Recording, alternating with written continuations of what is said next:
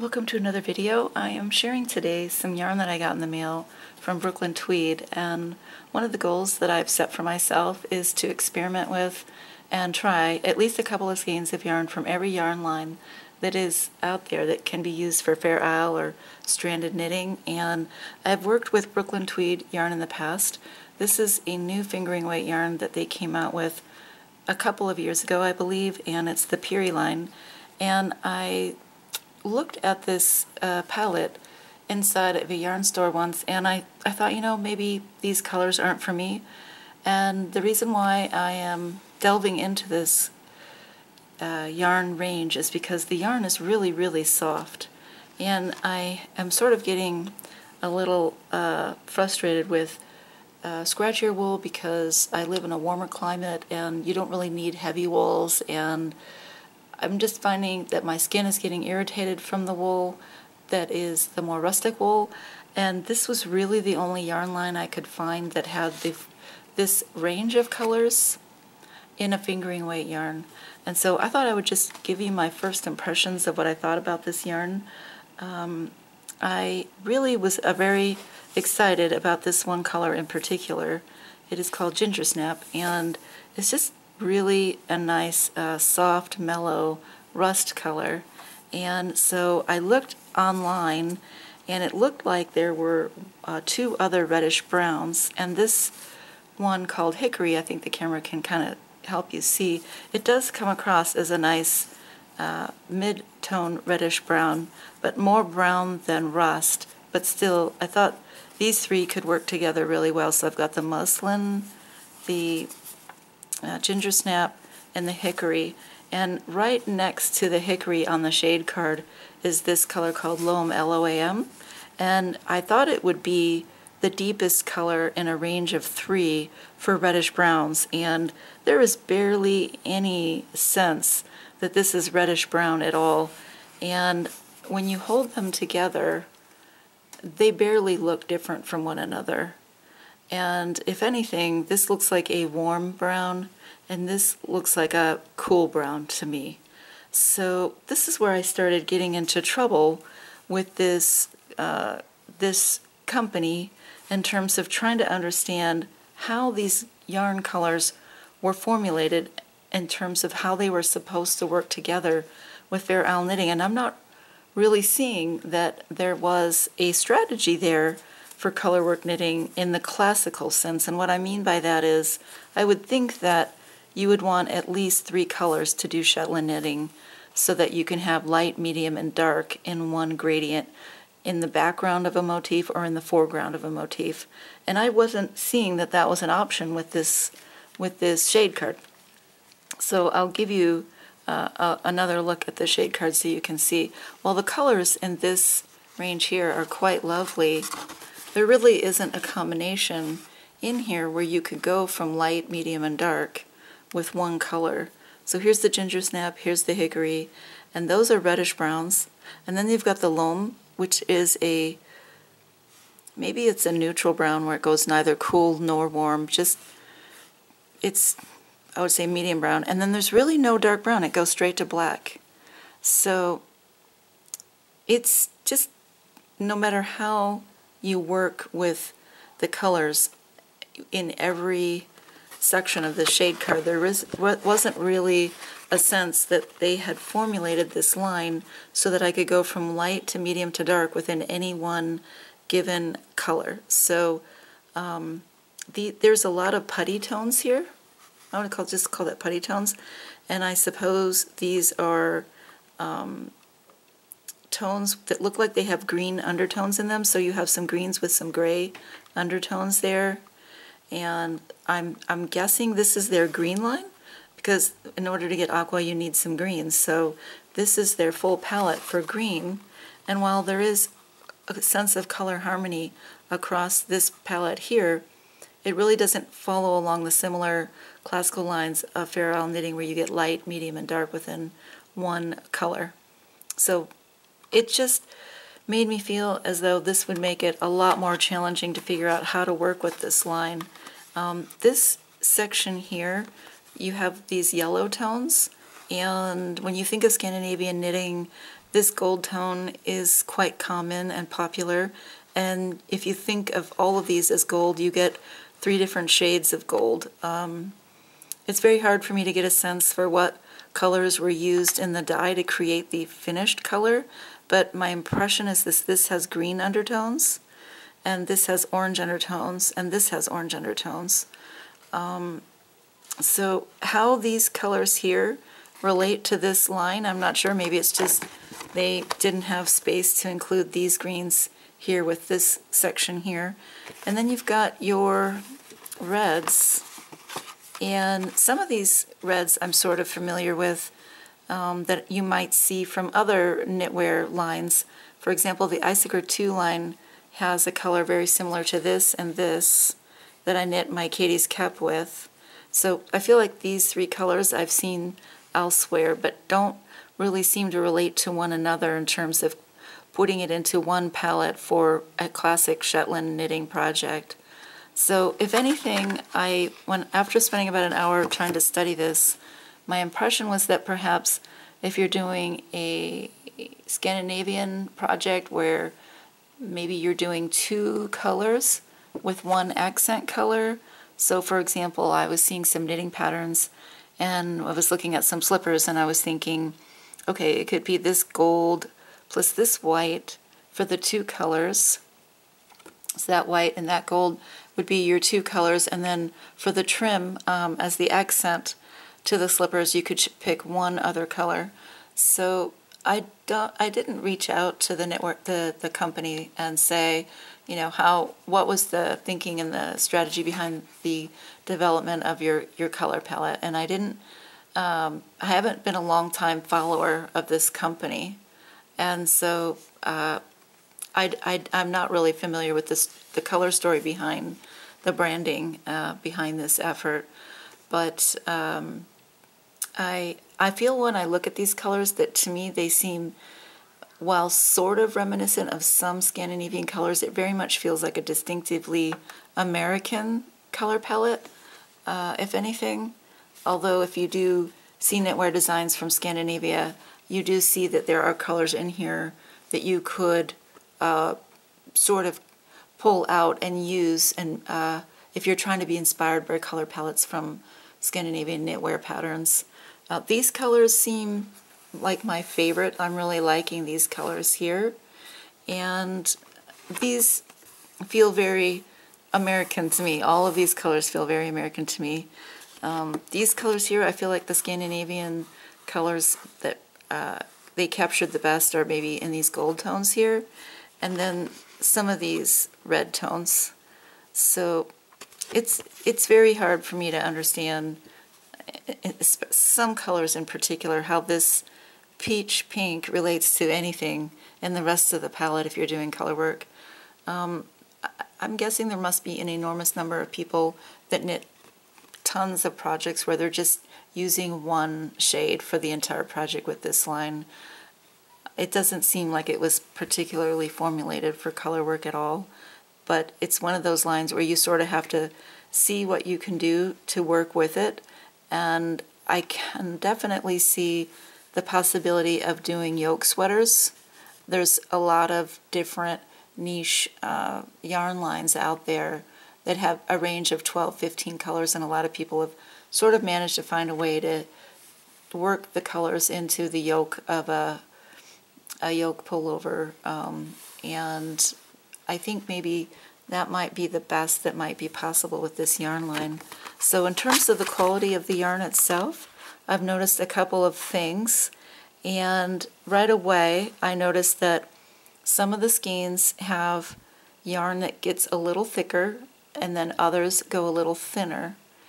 And one possible way to explain that is to kind of show you this yarn here has been sitting on my table for a while, and once it's kind of been allowed to breathe and it's no longer packed together inside these plastic bags that they get shipped in, I think the yarn is actually just starting to lose its twist. And so you can see that the yarn is not as tightly twisted here, and I think it's a 2-ply, and the 2 strands are starting to separate. So you can see that's about how much springiness is in the yarn. That's a big deal for me when I'm doing colorwork knitting. I need some springiness in my yarn. It helps a lot with tensioning the yarn to get really nice finished results when you're knitting with 2 colors in each row. So I got this shipment from one company, and then I got this shipment from another company. So these came from Brooklyn Tweed, and this came from Tolt, I believe. And so when I look at this skein that I got from my original shipment, I thought, well, someone had mentioned on Ravelry this is a heavy fingering weight yarn, and I thought, yeah, definitely I can see this is a heavy fingering weight yarn. But then when this skein came in, it felt like the yarn was skinnier, and this came in with that shipment, and this felt like it was thicker. So depending on the color, it very much seems like this yarn has some variability in the spinning and the production process. I know that 2 different types of wool go into this yarn, and it is produced over 4 different locations within the United States, a different location for where the wool comes from, where it's dyed, where it's cleaned, and where it's spun. And so it is truly an all-American story here, and I think they've done a phenomenal job, and I do love how soft it is, but it just really cannot replace the Scandinavian and British wools that we get to use for colorwork knitting. So I was thinking maybe I would return some of these, and for how much it costs to mail them back, I thought, well, I'll just keep them because I'm sure I can incorporate them into different projects over time. I really, really had my heart set on trying to create a 3-color gradient with reddish browns, and it doesn't look like it's possible with the shipment I got, and it also doesn't look like it's going to be possible from all the different colors that I had to choose from this palette. When I looked at the other browns, there was no other brown with reddish brown in it, so I thought in my case, in order to really pull it off as a 3-color gradient, I would have to go with the ginger snap, the hickory, and probably this kettle. So if I have the loam, it didn't really feel like there was enough separation of color between this and this, which is what I have. So I have these 3 now. So if I put my finger over this, I can see, okay, light, medium, dark, and maybe I could do that and just work with the black and kind of use it as if it were a dark, dark brown. It doesn't look super black, more like a Shetland black. It's not like a chart. It's hard to describe, but it seems like it has some warmth to it. So I'm somewhat thinking of getting this skein and then using the rest, the reddish brown and then the black, and possibly pairing that with this white color here, or the muslin. So I have the muslin. When you see it on this shade card, it looks like almost tan, but when you see it here, it looks more just off-white. And when you look at the 2, you realize, wow, that is a different color than this itself, even though they're both labeled the same color. So just discovering that made me realize the colors shift over time as well. So what you see in the shade card may not be what you get with your skein of yarn. I mean, it is quite different in my mind. To me, this muslin looks more like the hammock, which is the undyed yarn. And so I guess I'm very grateful that the muslin is showing up as more off-white than cream, because I'm happier with that. There isn't really a nice gradient of gray tones in this line.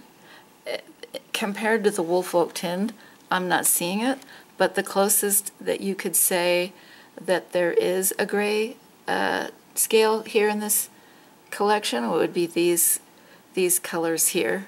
So it was $4.50 for the entire shade card, and I just think it's really a wise idea to get a shade card, even though it's not going to be exactly what you get when you actually order the skeins. It gives you a better sense for what the colors really are.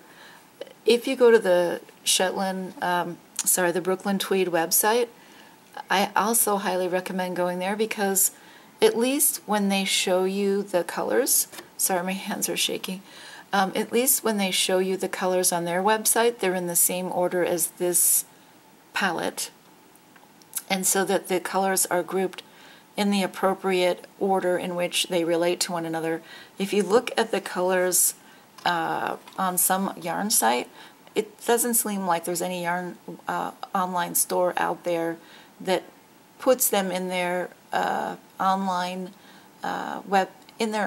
shopping system in a way where you can see how the colors relate to one another. It just seemed to be randomly in these shopping websites, so it was really, really hard. The only way I could even take a good educated guess was to go on the Brooklyn Tweed website. So in terms of trying to solve my problem with the reddish brown, these were some options here that I was saying earlier, with possibly incorporating the black. And then the final thing is there's one more color here that has a rust vibe to it, and it's called patina, and so I thought, well, maybe that would work. So I took out one little piece here and I put it up against my two reddish browns, and I was thinking that doesn't really work in my mind. It just seems like it's very, very light, and it shows up looking too light in value compared to how deep these two colors are. So I didn't really feel like I could make much of this in terms of getting a actual final gradient. But then when I looked at my other brown that didn't really work out for me, I was thinking, oh, this could actually be pretty. So it just seems like if I wanted to keep using this yarn line, I could see the potential for pairing this brown with this rust. But the third color, I'm not quite sure what I would do, because whenever I do color work, I'm always trying to work with one skein of white and then 3 shades of one color. So you can kind of see how pretty those look. It has a really nice, I don't know, masculine sporty vibe to it. So this is loam and this is patina. And so it is a kind of a different rust. I think I showed in an earlier video a couple of other colors that I got from my first shipment, and this is always my problem. I'll get a shipment and then it doesn't quite have the right shades, and then I'll get another shipment and it still doesn't have quite the right shades, and you keep getting drawn in and drawn in and drawn in. And so anyways, I got these because I thought they would be really fun for Christmas. This is the nori, and this is the palazzo. And the one thing I really, really liked about the palazzo is it is a very brownish red. And if you look at all of the colors in this line, to me this palazzo is the nicest red. So the palazzo is right here, and some people might call that a wine red, but I just see a lot of brown in there, and I'd prefer to go with a red that has nice brown undertones instead of reds that are, it looks more of like a natural color. These reds here look like very artificial colors, definitely made with chemicals. You can't really see how these colors here could be reflective of colors from nature, which is what you want to go for with Shetland knitting. So I think the palazzo was my favorite red there. And then what else was I going to say? In terms of the green, I'm really excited that I got the nori. It's a nice yellow green, which is what you're going to find in nature a lot. They also have this dark aqua green. Sorry, the light is fading, so I guess I better wrap this up. So anyways, the one color that I really goofed on is this mesa color. And when I saw the website, I saw the potential for it to possibly be a rust tone, but there is just no way these two work together at all. This has got a lot of rose. It's this color here, you can see. So it's in their red pink family. And I did think that these two could work together in a bigger project with other colors. So kind of looking at these three together, it kind of has a nice soft feminine, earthy, reddish brown, maybe Italian vibe to it here. And I was thinking of the I think it's called the Birkin sweater, where there's flowers in it. I could see how these colors kind of might show up in that with this color as the leaves. And I'm sure there are people out there that have already figured this out and done it already years ago. I'm just behind the times, really. But I was so in love with the Woolfolk Tind, and I had used that for an entire winter. And I really, really, really loved how soft that yarn is. But one thing I'm noticing with the Woolfolk Tind is that it has a very big, fuzzy halo of yarn once you've knit with it and worn the garment that you've knit. And I don't think that will happen with this yarn, although the Woolfolk Tind is a lot softer. So if you have wool sensitivities, I highly recommend the Woolfolk Tind. But there's only so many colors you can choose from that line as well. So I need to find another yarn line where it's fingering weight, it has a fuller range of colors, and that the yarn is soft. My hope was that I could find a yarn line that fulfills all of my dreams for what I need to do knitting where I live, because it's pretty warm.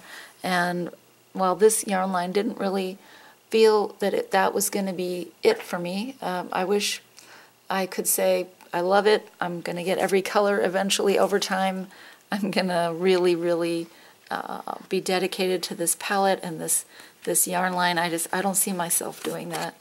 But I am going to put these into yarn cakes and start swatching and knitting and seeing how it feels working with this yarn with actual knitting, and see what the knitted fabric looks like, see how it feels and works out with two-color knitting, and then kind of try to figure out how I'm going to use all this yarn in a finished project. So I know I've said it a lot, but if you're sort of sitting on the fence and you're interested in this yarn and you haven't tried it yet, and you're exploring yarn, I wanted to put this video out there because it does get quite expensive buying yarn and trying new yarn, and I wanted to really spare people the stress of not really knowing what you're getting yourself into if you're limited to shopping through online purchases and you don't actually have your own yarn store to get into and touch it and feel it and see it and really kind of figure out what it's all about. And I know there's a lot of people blogging about yarns on behalf of the brand, and those reviews aren't always objective. I don't have any affiliation with this company. I am just speaking from my own perspective. So I wanted to put this out there, and if anybody has any questions on this yarn, please feel free to let me know, and I hope to do a follow-up video at some point sharing something that I've finished using the yarn and giving you maybe even more thoughts. So thank you so much for watching, you guys, and I hope you're really, really enjoying a super fantastic, pleasurable time for yourself. These are really difficult times, and I know I've been struggling. I know a lot of people out there are struggling, and I'm just hoping that we can all somehow find a way to connect and share and support one another, and this is part of my hope in contributing to that. So thanks so much again. I'll see you guys next time. Bye for now.